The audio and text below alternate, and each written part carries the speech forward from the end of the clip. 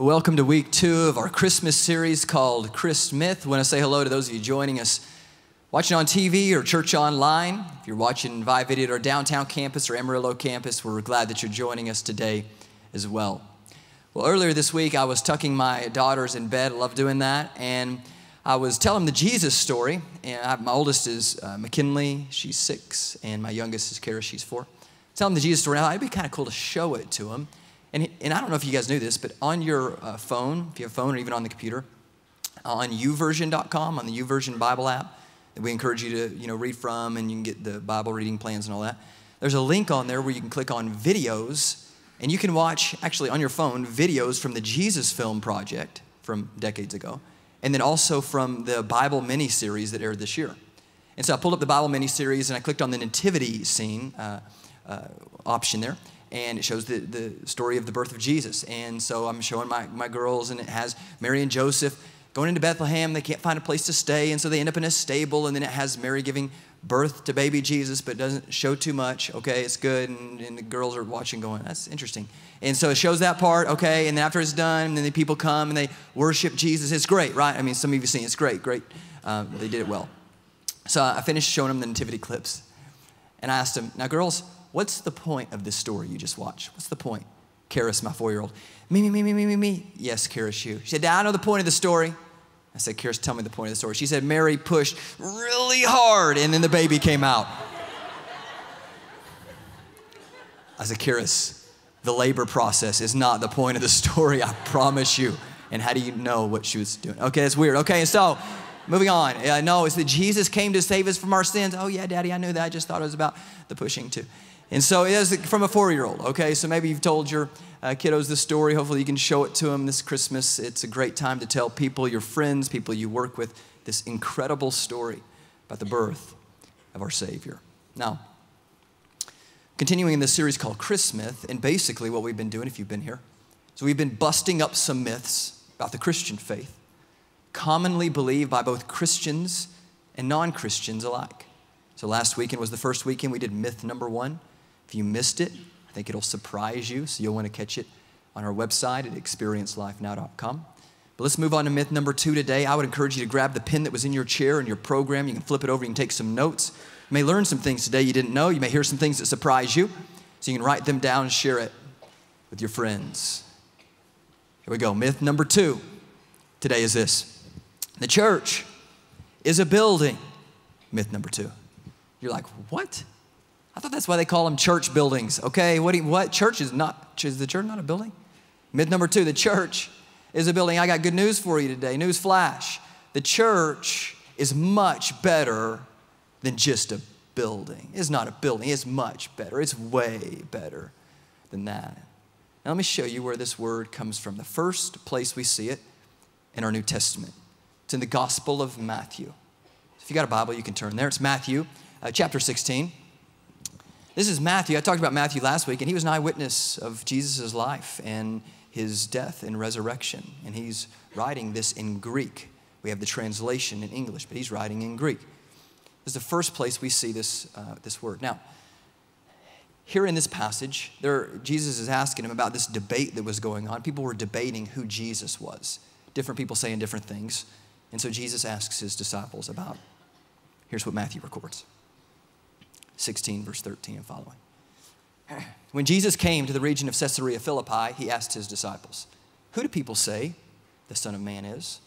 Well, they replied, some say you're John the Baptist, like come back from the dead. Some say you're Elijah. Others say Jeremiah, one of the other prophets.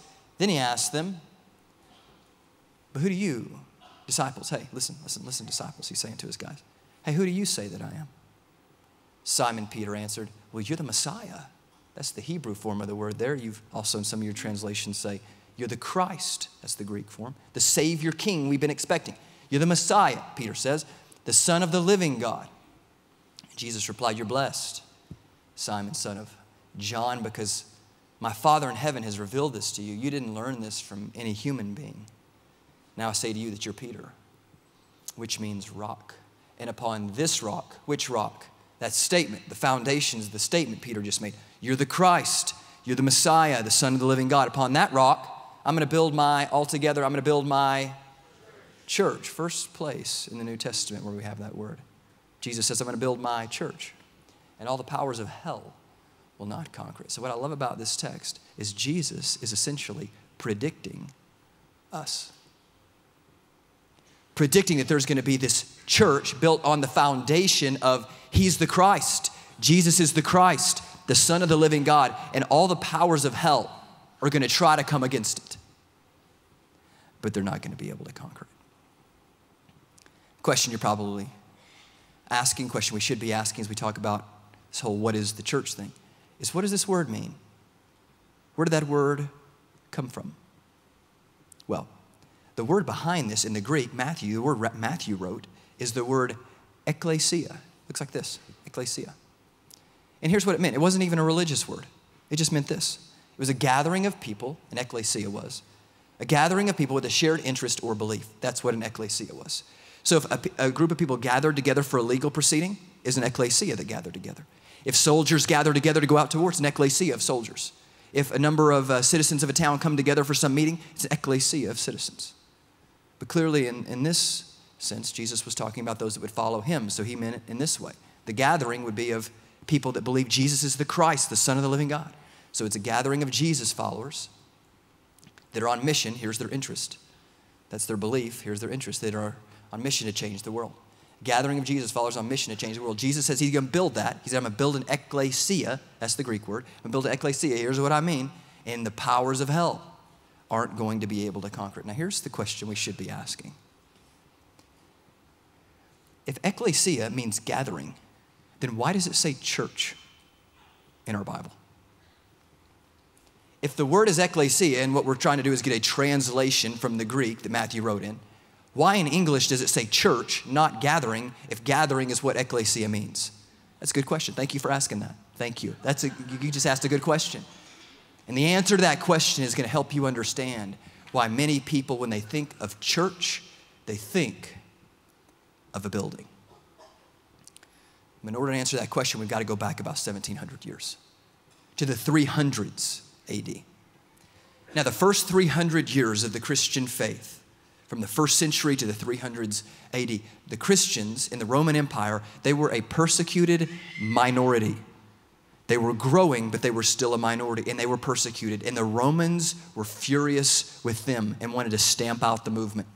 And so they were killing them. They were torturing some of them. They were crucifying others. They were chopping off some of their heads. They were burning some of them at the stake, trying to get rid of these Christians, these Christ followers. They were severely persecuted. And here's why they were persecuted. In case you're like, well, why were they being persecuted? Well, because they would not declare that the Roman emperor was king. They would not say Caesar is king. Who did they think was king? Jesus. They would only say Jesus is king. The Romans wanted you to think that the Caesar, the emperor, was divine. They said, no, he's not. Only Jesus is divine. And because they thought Jesus was the only king and only Jesus was truly divine, the Romans wanted him out. They were persecuting him. First 300 years. What the Christians went through in the first 300 years was awful. If you study church history, many of them, hundreds, thousands, were murdered. That is until the 300s AD, and somebody came to power, a new emperor, and his name was Constantine. This is Constantine here. Maybe you've heard of him before. And what was so interesting about Constantine is for the first time in Roman history, a Roman emperor became a Christian. Constantine left the pagan gods of the Roman Empire and embraced Jesus as Lord. he became a Christian. And so he, Constantine, legalized Christianity throughout the Roman Empire. It was now legal to be a Christian. You wouldn't be killed for being a Christian. And because it was legal and because he was a Christian, it became cool to be a Christian. It became socially acceptable to be a Christian. Now, before Constantine's reign, Christians in most places met in homes for fear of persecution.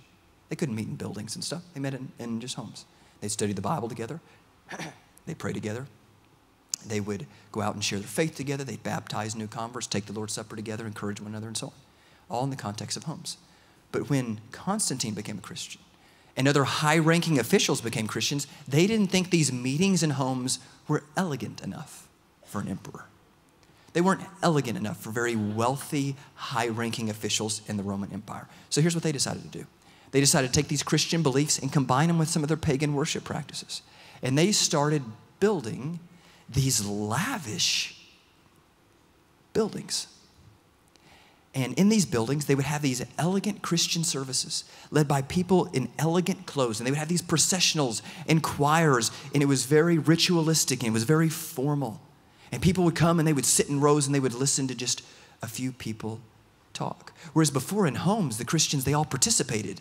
Now, in these buildings, they were merely spectators, while very elegant people led these services. These buildings that the Christians met in were called basilicas. Maybe you've heard that word before. It's a Latin word. Romans called these really nice buildings basilicas. Maybe you've heard of one that was built in the 1500s, St. Peter's Basilica in Rome or Vatican City. It looks like this. Incredibly ornate, amazing, beautiful, very expensive, extremely expensive buildings. And this is what the Christian faith, Christianity, Christendom began to look like. Not so much these gatherings in homes anymore. Those weren't quite elegant enough. Now this, now that is elegant. Well, the Germans, they weren't Germans at the time, as the Germanic cultures, they catch on. They're influenced by Christianity. They become Christians. They want to start building some of their own basilicas, but they don't call them basilicas. That was a Latin word used by the Romans. Here's what they call them. They call them Kirches. It's a German word. If you know German and I just butchered your language, I apologize, okay? I looked this up in a pronunciation guide online. I think it's right, maybe, okay? But Kirche, I think, is how you say that. And so they're building these basilica-like structures, ornate, lavish, elegant places. They call them Kirches. And it's from the German word Kirche that we get the English word church. See the similarities? Kirche is church. So here's what's interesting. In your New Testament, when you see the word church, whereas most of your New Testament, the rest of it would be a translation from the Greek, they didn't translate the word ecclesia. They imported a German word into our language, church. Here's the problem with that. Kirche, the German word, which became church, and ecclesia, the thing that Jesus said he was going to build, are two totally different ideas. A kirche, a basilica, is a building. It's a location. It's a place. An ecclesia, what Jesus said he was going to build, is a people that can meet anywhere. Is a gathering, like I said, of Jesus followers on a mission to change the world. That's what Jesus was wanting to build. Very different, though, than a kirche. You see, you could lock the doors of a kirche. Not so with the ecclesia Jesus was trying to build. So ecclesia, because of these words, kind of lost its original meaning. And ecclesia, this time, became associated with a building. And whoever controlled the church building controlled the church. And whoever controlled the church controlled the scriptures. So much so that hundreds of years later in Europe, the Bible was literally chained to the pulpit. People didn't have one in a translation they could understand. You had like Greek manuscripts, you had the Hebrew manuscripts, and then you had a translation in Latin. A lot of people didn't know that language.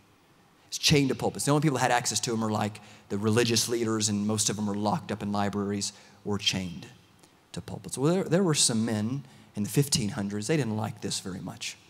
They were called reformers. They wanted everybody to have a Bible in a language they could understand. They didn't want the high-ranking church officials to be keeping the Bible from everybody. They moved west. They took the Hebrew Old Testament manuscripts with them, the Greek New Testament manuscripts with them, started to translate them. One guy, you've probably heard of him, was named Martin Luther. He went to Germany, to where he was from, and he began to translate the scriptures into German. But there's another guy who maybe you haven't heard of that translated them into English for English-speaking people. Now, he wanted to do it in England where they spoke English, but they wouldn't let him. They did not want people to have a Bible in a language they could understand. So he moved to Germany to do the translating. And this is his name, William Tyndale. Smile, William. Good to say, okay. It's William right there, okay? And so he decided, I'm going to translate the Greek New Testament manuscripts into English so that my people can have them in a language they can understand. This is a quote from Tyndale. This is so good. He's talking to a preacher friend of his, okay, while he's doing this translation thing. It says this: when a fellow clergyman challenged Tyndale, suggesting that people might be better without the law of God, the Bible, than the law of the Pope. Like people be better without a Bible than to disobey the Pope. That's what he told Tyndale. Tyndale said, if God spares my life before many years pass, I will make it possible for a boy behind the plow to know more scripture than you do. He said, I'm going to take this thing, I'm going to translate it, I'm going to get it back to my home country, I'm going to get it in everybody's hands, and young boys behind a plow, they're going to read this, and preacher friend, hey, they're going to know more than you. And that's what he did. Translates it into English in Germany, smuggles it into England. As a result, he became a wanted criminal. What was his crime? Translating the Bible into English. Translating a Bible into a language that people could understand. Church officials came after him. Government officials came after him. Took him 10 years to find him. He's smuggling all these copies of the New Testament into his country in English. 10 years later, they find him. You know what they do with William Tyndale for the crime translating the Bible in English? They strangle him and burn him at the stake. How could he? It'd be better for them to not have a Bible than to disobey the Pope. But the Bible was out. People had copies in English, and they began to read them. You say, why would they do that, though, to Tyndale? Why would they kill him like that? One word, really. Control. They knew if common people got this in a translation they could understand, they would recognize that the church of the 16th century looked nothing like the church of the first century, and they would rebel. They would call for reform. They would call for change. They did not want people to be able to have this in England, in English, or something might happen. Another thing Tyndale did, surprised everybody, is when church officials and others got some copies of his New Testament. They got to Matthew 16 in English. And you know how Tyndale translated into English that passage that I just read to you a few minutes ago? He translated it, and Jesus said, I will build my, not church, he said, I will build my congregation, and the gates of hell will not prevail against it. Meaning gathering, meaning like what the word means. He was not going to translate it church because he knew the ecclesia of Jesus was not a kursia. It was not a building. It was not confined to a basilica. It's a movement, is a gathering of Jesus followers on mission to change the world. So he translates it congregation. And people, especially church officials, were furious. He didn't call it church, kursia, meaning our buildings. You know, but it was because of the bravery of men like William Tyndale and Martin Luther that the meaning of ecclesia was rediscovered and the church began to spread outside of buildings once again. Meeting in homes and in businesses and outside in the open air. Because they recognized that ecclesia didn't just mean I had to go to that basilica, I had to go to that kursia. It meant it was a gathering of Jesus followers on mission to change the world. And it began to spread everywhere. And many people during this time became Christians as they got a copy of this in a language they could understand. It was dangerous. This is dangerous for people to have in a language they can understand, because if people read it, they apply it to their lives, it can change the whole world. And the church officials knew it. That's why they didn't want anybody to have it.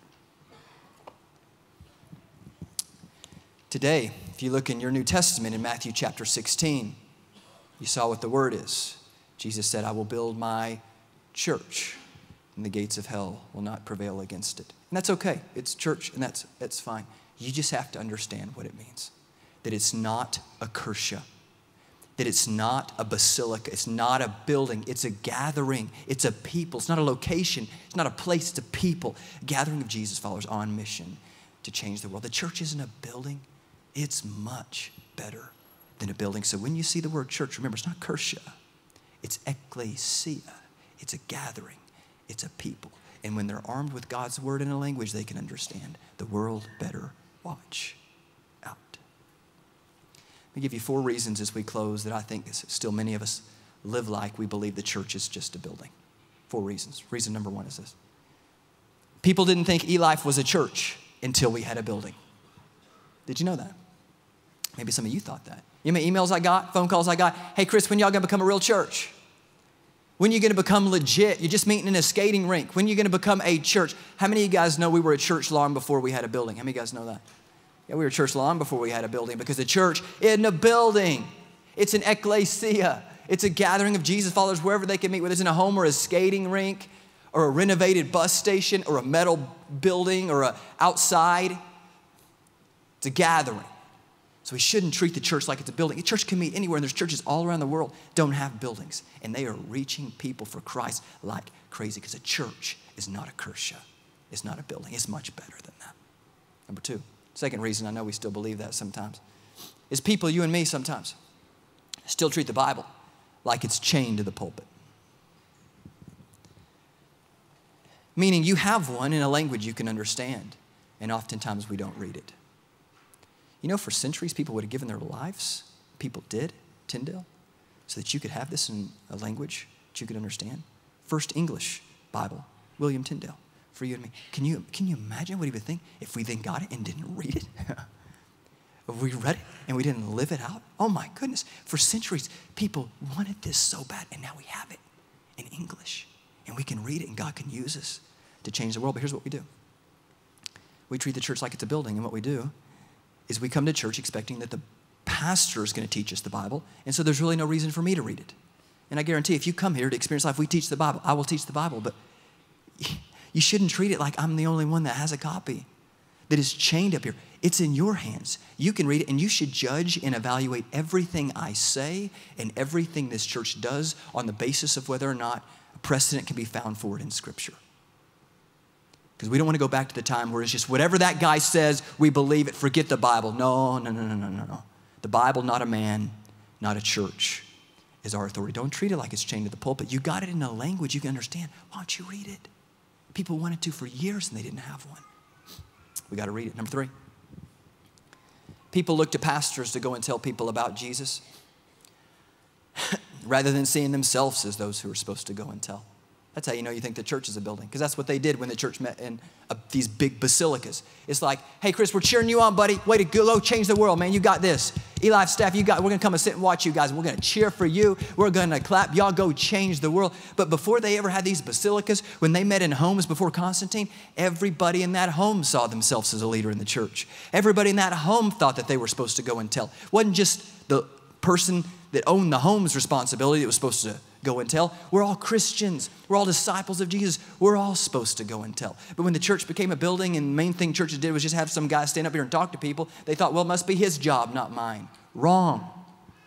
That's how you know you think the church is a building. Wrong.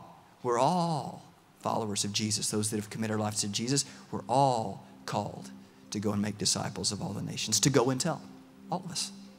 And number 4. People think the mission of the church is to have services in a building each weekend that they can sit and watch. That's how you know you still think the church is a building. When you think that the mission is church services in a building with people sitting in chairs listening to somebody speak. Whoever said that was the mission? Jesus didn't say that. What did Jesus say the mission was? To go and make disciples of all the nations, baptizing them in the name of the Father, Son, and Holy Spirit, and teaching them to obey everything I've commanded you. And he said, I'll be with you always, even to the end of the age. That's the mission. The only reason you should have a building and sit in rows and listen to somebody is if it helps to accomplish the mission. And that's why we do that here at eLife. You might not know this, but in the early days, we didn't even have a gathering like this.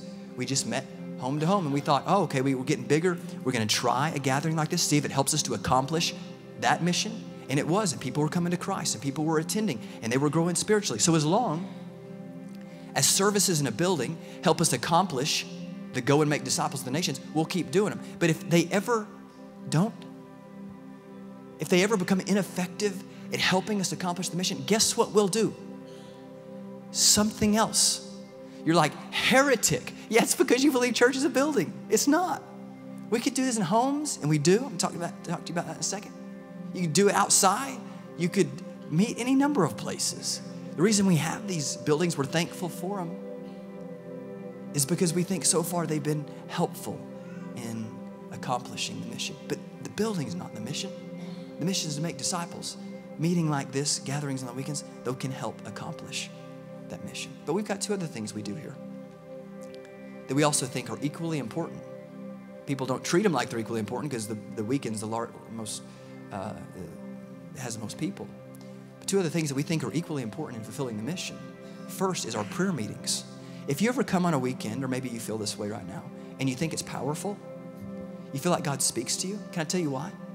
Number one, because Jesus is awesome. But number two, people are praying for you now, and they were earlier this week, Sunday night in Amarillo, Monday night, Southwest Campus, Tuesday night, downtown campus. You know why we think the weekends are even effective and people come and their lives are changed? Because people are praying.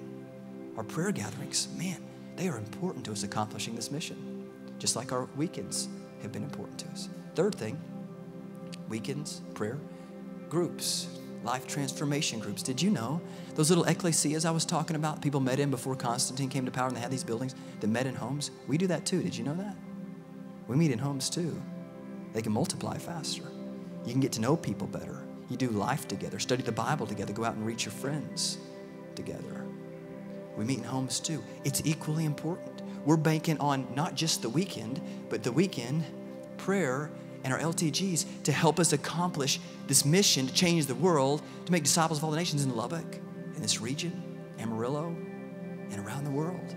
So if you really believe what I'm saying is true, that the church is much better than a building, then don't treat the church like it's a building just by thinking, I went to church just because I went to a weekend service. No, the mission of this church is encompassed, accomplishing that mission is encompassed by three different things we think are equally important: weekends, groups, and prayer.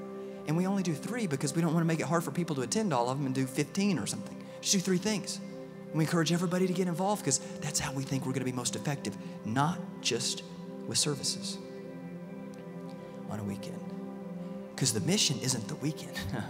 The mission is to change the world and make disciples of all the nations. Make sure you don't get those confused. Because if you think the mission of the church is just to have weekend services, then you still think the church is a building. And I'm here to tell you, it's much better than that. Much better. And some of you came today, you told your friends, or you'll tell your friends later, I went to church today. I went to church today. Well, I want you to know, according to this definition, you're not in the church today unless you're a follower of Jesus Christ.